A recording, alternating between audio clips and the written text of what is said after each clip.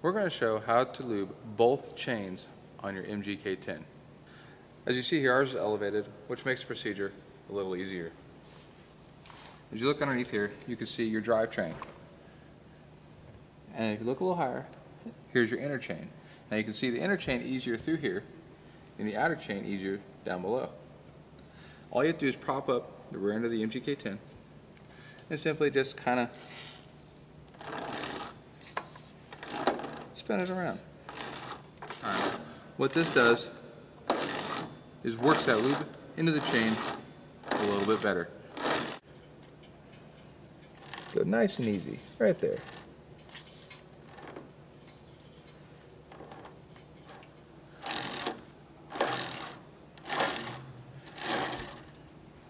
That concludes our procedure.